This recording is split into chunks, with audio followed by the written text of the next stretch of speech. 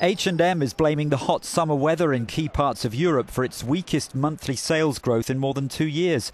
The Swedish company, the world's second largest fashion retailer, says revenue expressed in local currencies rose by 1% from a year earlier.